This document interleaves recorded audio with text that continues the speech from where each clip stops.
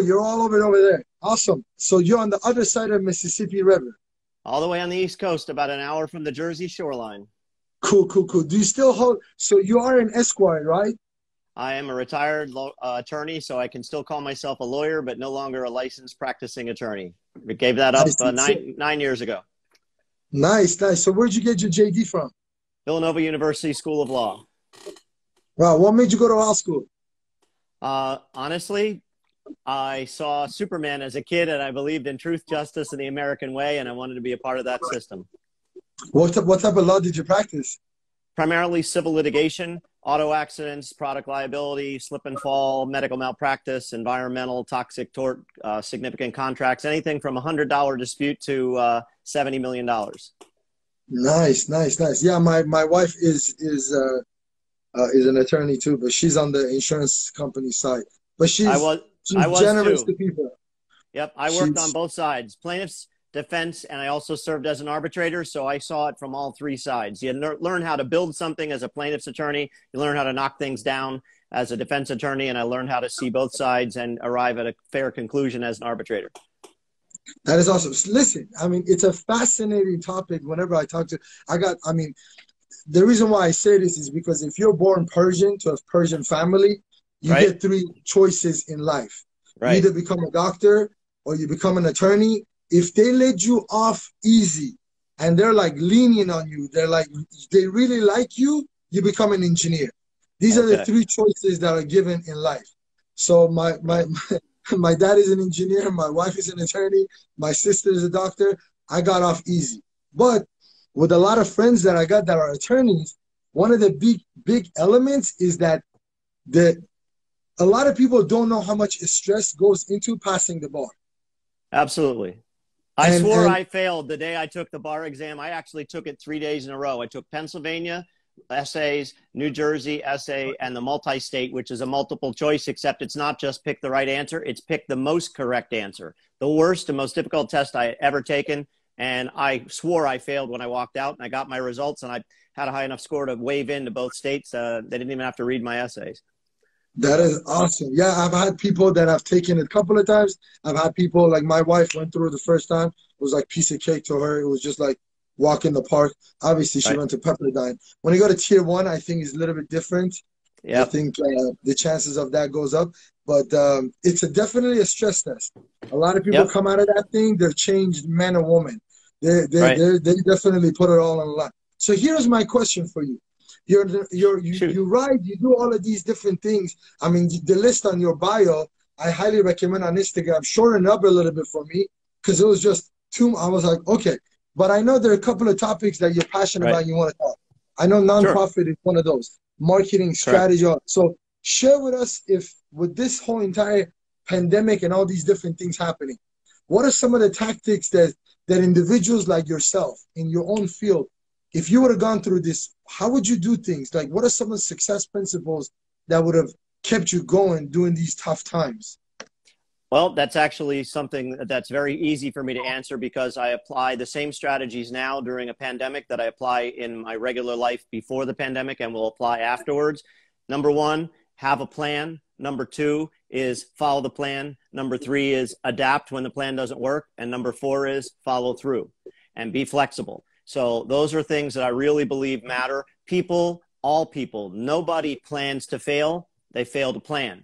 And in the law, I did primarily civil litigation, not criminal, but I did handle some criminal defense cases. And one of the things that's very common is criminal defense. If you have a client that's charged with murder, you basically have to, the prosecution has the burden of proof. They have to prove the defendant guilty beyond a reasonable doubt. You don't have to prove you didn't do it. But a good way to prove their case is deficient is show you weren't there. That's an alibi defense.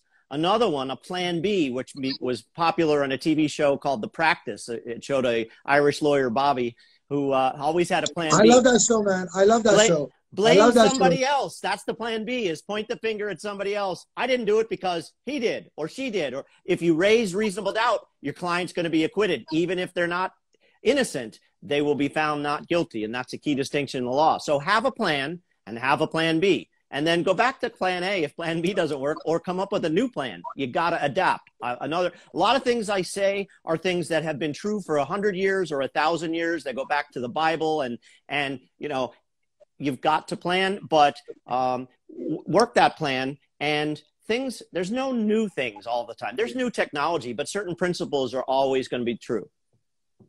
I agree with that 100%. So here's have you watched the show Suit? I mean, you watched, I'm pretty sure. Absolutely. Yep. I mean, some of the stuff that in there is like far-fetched. I'm like, yeah. You know, my wife laughs at it. She goes, that doesn't happen in real life. You can't do anything on TV actually happens in real life. You'd be surprised. I was handling litigation, the first of 70 plaintiffs in a case that I ultimately, the day after I was admitted to the bar, October 29th, 1985, I was admitted to the bar. The next day I was in court, and I spent the next 6 months in a trial, first of 70 cases of people who had been poisoned in a lead smelting facility. And it was just amazing. But I learned in that trial an awful lot about people and about how people react. That's crazy. I was 4 years old when you did that, Ed. Yeah, sorry to hear that.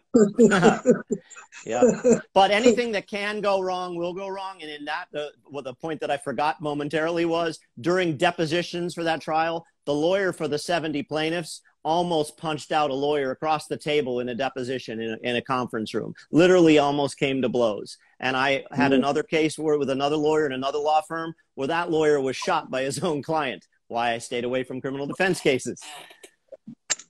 So here's my question. When success principles come, I believe, based on what I've been hearing outside, which may not be true, is that a lot of individuals, they have this like black and white. It's either their employees or their entrepreneur, and they want to do it on their own. Like, I rarely see people try to fit themselves in a hybrid version in there. But I feel like for attorneys, you kind of need to be in both, because you got to apply the success principles. You got to win for your client, build a reputation out there, unless you're working for a big law firm and the case come through.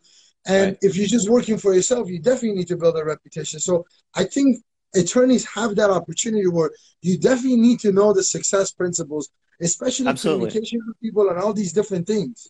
Absolutely. And there's a couple things you pointed out that are really relevant in both the practice of law and in current times dealing with what we're doing now. You're on the other side of the country. I'm in the East Coast, you're in the West Coast. We are communicating and we're not in the same room, but at least we have video. 93% of communication is nonverbal. So if you can't see the other person, if one of us would go off screen and we kept talking, we'd lose a lot of that communication. So adapting to that with Zoom technology, Facebook Live, Instagram Live is really important to see face to face, see the facial expressions. If you start looking away, start doing paperwork playing on your phone, you're not paying attention to me. I pick up on that. If I do that, you pick up on that. But in a lot of things, you're talking about black or white. You know, here's why my business. Here's my name, and it's my name, and here's my business card. The logo, the whole card is black and white. I'm old school, but here's what I'm telling you. I bring the color to the equation because I help small businesses and nonprofit leaders think outside the box and apply creativity. The difference between creativity and marketing is using that in a different way rather than just having art and selling a painting. We're selling words with pictures. And so I think it's really important. Life is not black and white. I grew up in a strict Scottish Presbyterian background in northeastern Pennsylvania, where there was the white way, which was my family name, and the wrong way. And I joke about that. A lot of things I say are things I've been hearing for 50 some years, and they're still true. But I discovered in the 1980s, 1990s, life is all about the gray. And in practicing law, there's the truth, the whole truth, and nothing but the truth that you swear on the Bible. Then there's the one version and there's the other version. And the truth is some completely different version. It's in the middle there. And that gray and understanding the subtleties and the distinctions, different cultures. You're Persian. Most of my ancestry is from the United Kingdom. There are 7 Celtic nations in the United Kingdom: England, Scotland, Ireland, Northern Ireland, Wales, Cornwall, and the Isle of Wight. I have ancestors from 6 of those 7. The Isle of Wight is the only one. My name is White, and the island is spelled W-I-G-H-T. And my name was spelled W-H-Y-T-E, and now spelled W-H-I-T-E. But the shades of gray is what makes life different. but the color, the diversity, different cultures. I'm fascinated by languages and cultures. I do a lot of business in my area here, but I've been to 14 countries and 30 some states. I've gone to religious services in 14 different languages. Je parle un peu de français, ich spreche Sie Deutsch. No habla inglés. No, I habla inglés. I'm trying to think of, I do have ma beke Arabi, which means I don't speak Arabic, but I'm actually learning it. So, nice. Awesome. So here's my question. Because we have a lot of younger generation on our channel. Right. How is this world that we're in today different than the world you grow up in? Because I keep saying success principles don't change, but then everybody's looking around and the environment that their parents lived in is different than what they're living in. What my parents experienced and lived in, some similarities, but it was completely like different. Like if they had to phone somebody, it was like an event. They planned it, they scheduled it, they went over there like that. The rates went down at 10 o'clock. You called somebody at 10:01. Exactly. So there was a lot of different things. So based on someone who's got a lot of wisdom, I don't want to call you old. You got a lot of wisdom. Experienced. Experienced. Exactly. Experience, right? What are some of the differences? Okay, a couple of easy ones. Technology. When I grew up, we had black and white television. I was the remote control because I had to get up and turn the channel or the rabbit ears. Now you can do things. You don't even have to get out of your chair. You don't even have to have a remote. You can change the channel on your TV by your phone. That's one big thing. Music. You know, when I was a kid, I was born in 1961. Elvis was still popular. Elvis was a shocking person to the people who grew up in the 20s, 30s, and 40s. When I was a kid, the very first record I bought was, my parents told me I couldn't, and I did it anyway. I bought Whole Lotta Love by Led Zeppelin with Robert Plant's screaming vocal. And that was shocking to my parents to hear that music. But eventually, I got them into listening to Elton John. I got them interested in listening to Electric Light Orchestra. My father played trumpet professionally for 25 years, so I grew up hearing big band and jazz and swing. I'm a fan of all those types of music. I like rock, classic rock, 50s, 60s, doo-wop, classic rock and roll, Electric Light Orchestra, Zeppelin, the Stones. But then I also continued to get older, and I listened to Nirvana and Green Day. I have two kids that are millennials. My son is 27, my daughter's 25, so I am constantly made aware of the difference. I will say this on the record, as a baby boomer, today's generation is not lazy, and they're not ignorant. They're misunderstood. They want to pursue their passions, and they want to do things that will make the world a better place so there will still be a planet for them and their children and grandchildren. So social consciousness is really big. My father's generation was all about being a provider. My father was away a lot when I was a kid. On my birthday, he was in California at an electric utility conference. So I missed my father. I stayed at home when my kids were growing up. So I passed up a six-figure income, quit practicing law, spent time with my kids so I could go to all of their events, practice law part-time, started a magic business. Yes, I was a professional magician. So I'm going to just throw that in there in case you forget to ask. Ed White Magic is the reason for my Instagram, is because white magic was already taken by a witch. I do magic only for entertainment purposes and for good. No witchcraft, no occult stuff. But I learned a lot by watching my kids, learning what's relevant to them, learning what interests them and what they're passionate about. And I try to learn the technology. So I'm talking to you right now. I have my laptop. Instagram can now be viewed on a laptop, but we're on my iPhone SE 2020 edition, brand new with the iPhone 11 technology inside an iPhone 8 body. I'm aware of not only how to use it, but I know what the technology is. It's an A13 processor. Most people that are 59 don't even know how to turn the damn thing on.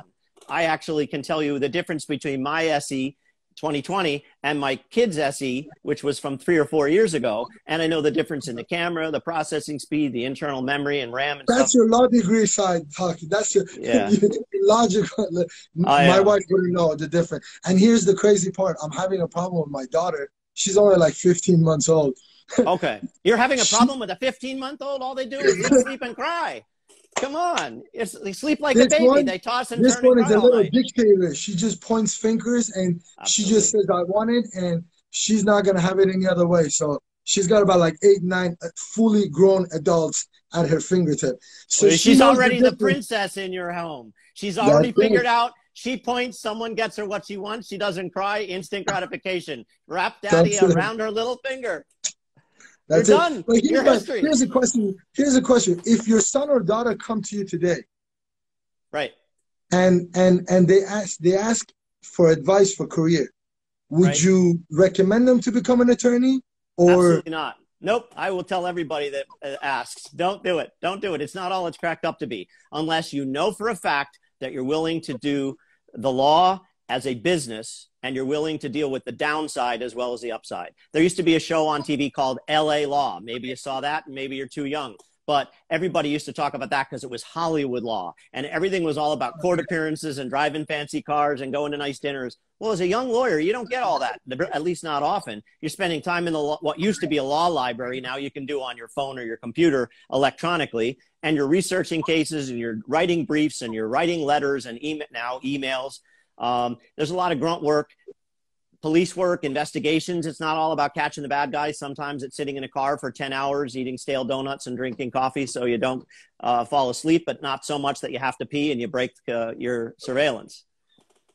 that's awesome. That's crazy. So you would not recommend them to become an attorney. So here, how would you have that conversation? Because I know so many of the younger generation think that their parents should not give them that advice because their parents don't make as much as money as the kids think they should make or they should have made already in the past. So they kind of look at it, they're like, who are you to give me that advice? What would you say to those people? What would be your recommendation? I will tell them exactly what I told my own two kids. I will support whatever decision you make. I will do everything I can to make it possible for you to do whatever you want to do. If my son wanted to be a ballet dancer and my daughter wanted to be a football player, I'd have been okay and done everything, including stand on my head to make that happen. My son has a degree in cognitive science with a minor in music and a minor in creative writing, and he works as a medical editor in Manhattan and lives in Brooklyn, loves the city. My daughter went to college thinking originally she was going to study fashion design, then art, then business, went back, applied to schools, got in, was accepted, and was a major in business and a minor in art.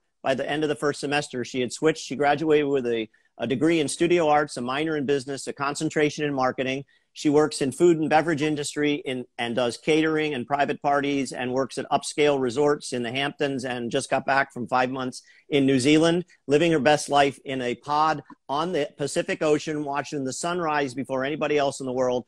And I went to see her and spent 4 days. She was my chauffeur all over the country in the Northland of New Zealand. And we had a blast tasting wine and beer and food and flea markets and the countryside. So I say, explore what you're passionate about. Don't be afraid to change. You look at my LinkedIn profile or my resume. It's like Ben Franklin's. There's like a lot of things on there. You're never too old to start something new. You're never too old to learn something new as long as you're willing to have an open mind, do your homework, and adapt. And in your working days, yes. In your working days, how many hours did you spend? Because a lot of, I do agree that millennials are they're social conscious. They want to leave the planet better. All of that stuff, fantastic. I'm part of that group. I try to be part of that group all the time too. But here's the reality. I see a lot of people want to do shortcuts. What would you say to those individuals? Because you're an old schooler, old timer. And just from talking to you, I get the vibe that you have done those 12 hours, 14 hours, 15-hour days. All night preparing for a trial, not going to bed. How much hard work has to do with your success? Do you know who Gary Vaynerchuk is? Gary V? Right. Okay. He's a good guy. Well, I've met him. If you go on my Instagram, you'll see a picture of me with Gary V. You'll see a picture of me with Richard Branson. You'll see a picture of me with Guy Kawasaki. See a picture of me, maybe not on Instagram, but with Paris Hilton. All these people have captured the essence of how to get ahead. And that's bust your ass, put your nose to the grindstone for as long as it takes. Nobody's really, truly an overnight success. You're an overnight success when people have noticed all the stuff that they didn't know about you before you became successful. I literally stayed up all night preparing for trials in law school for moot court. And when I was a young attorney, I literally did not go to bed. Now, I couldn't do that every night, and I certainly couldn't do that now for very often, but I did. I pulled an all-nighter 2 months ago that didn't involve me traveling to and from New Zealand, but I had stuff that I needed to get done. So there's only a certain number of hours in a day. I was a magician, but I cannot make more than 24 hours in a day. All I can do is work more effectively and more efficiently and get more done in less time than other people. I have already gotten more done today than most people will get done all day or all week because I'm organized. Tell us about your routine. So tell us your routine. Like, you don't need to go into details, but like, what time do you sleep? What time do you wake up? What's the first thing that you do? What are some of the? I mean, you're in like semi-retirement, but you're still like active. You may not be working for money, but you're still active. So walk us through that. Ben Franklin said it, and I still follow the advice. Early to bed, early to rise makes a man or woman healthy, wealthy, and wise. I go to bed late and I get up early because I figure I'll sleep when I'm dead. So I expand the day for as many hours as I need, and I sleep when I need to. I sleep when I'm tired. I sleep when I have to. And the rest of the time I spend following a plan. I have a task list. I put all the things that have to be done in my phone. So it comes up as an appointment or as an actual task on my calendar. In the old days, I basically identified 4 things. There's important and urgent. There's important and non-urgent. There's unimportant and urgent. And there's unimportant and non-urgent. That whole category just take away. That only leaves you with 3 categories. The first thing is the important and urgent. That's got to be A. Category A. You need to do those things. And my recommendation to people, if you want to be accomplished, you want to be successful, you want to be efficient, do the hardest thing that you will have to accomplish and that you must accomplish when your mental powers are at their greatest. For most people, it's within an hour of their getting up in the morning or getting started on their day. That's when you're the freshest. Tackle the hard stuff. The mistake most people of all ages make, they tackle the easy stuff so they feel accomplished. If you want to do that, I'll give you a piece of advice. A general recommended this. Make your bed every morning, because when you make your bed every morning, you're going to start with a sense of accomplishment. It's the easiest thing you're going to have to do all day, and you'll feel accomplished. Then you go rest, meditate, have a good breakfast. I believe in breakfast. I eat muesli, healthy food with almond milk every morning for breakfast. When my daughter's here, she might cook me eggs or pancakes or waffles on the weekends for brunch. I'm eating healthy, exercise. So my strategy is to get up early, get the day started, do what's most difficult and most important. What is early for you? What do you mean early? Well, for me, early is 6 to 7, but for some people, early is 4 to 5. It depends. I've worked in various careers in my life, in various jobs where I had different shifts. Where I function the best is if I'm up somewhere between 6 and 9, depending upon how my body is feeling and when I went to bed. And I go to bed anywhere between 11 p.m. and 2 a.m.